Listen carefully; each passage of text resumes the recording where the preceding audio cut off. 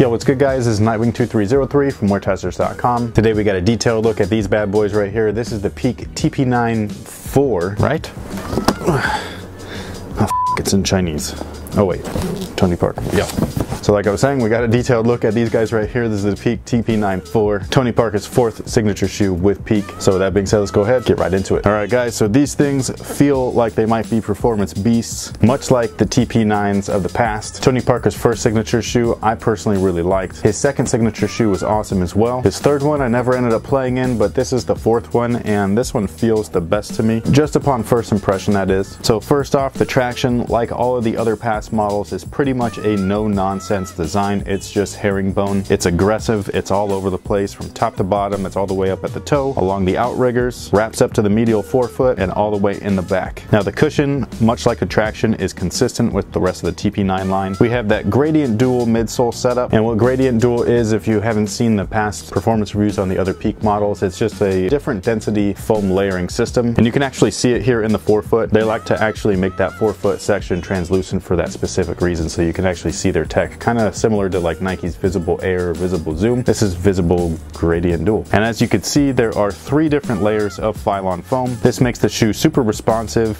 well cushioned, which means that they'll provide some really nice impact protection while still maintaining low to the ground, low profile court feel. Basically, this is one of the best like guard setups if you're looking for court feel along with impact protection. It's not anything that you feel, it's not anything crazy, but it works, and it works really well. Almost like the Crazy Light Boost from this year, the 2016 model, kind of like how that boost is really firm, but it does its job really well, giving you impact protection and court feel. That's what Gradient Dual's always done, and it's a little bit firmer than the Boost.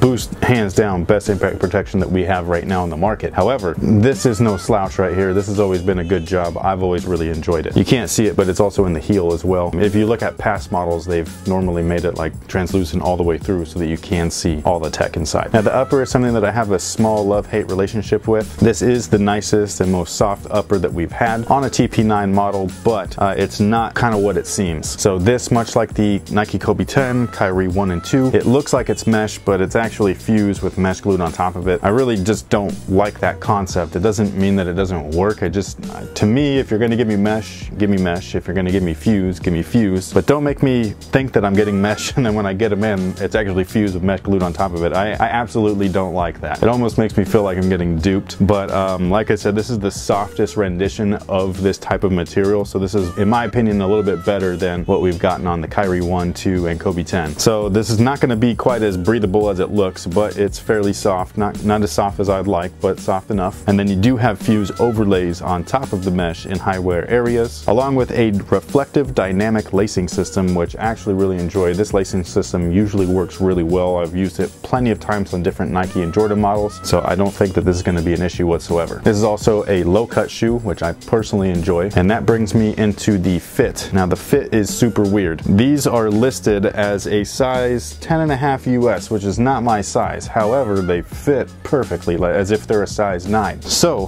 what I would recommend is for you to go based off of your, in here it's labeled as France, but it's like your Euro size. So in here it's labeled as 43 for me. Normally mine is like a 42.5 to a 43. That's usually a size 9, 9.5, sometimes an 8.5. It depends on the brand, but that's what I would go with, because this is like, this is weird. I put them on thinking that they were just going to be like too big for me, so I was end up not going to be able to wear them. But like I said, they're my size, even though they're not labeled as such US wise, or US size wise, which is just really weird. So go based off of your Euro size for anybody wondering, just to kind of like be safe. Now this guy right here is the home colorway. I really enjoy it. It's simple, it's clean, it's black and white, or white and black, depending on how you look at it. And then this pair is the away, and this is same thing, just reverse colors. It's black, white underlay, basically that white fuse underneath it. Between the two, I do prefer this one. However, a lot of people like all black shoes, so you might want to go with this one. Now these are not my size. This is labeled as a US size 12, but the France or Euro size is 45, so I believe this would be a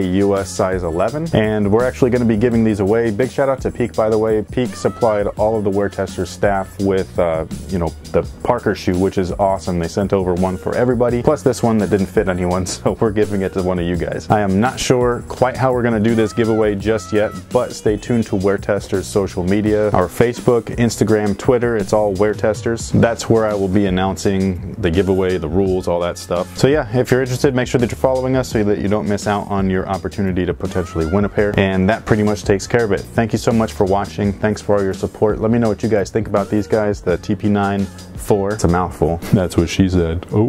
So until next time, guys, have a good one.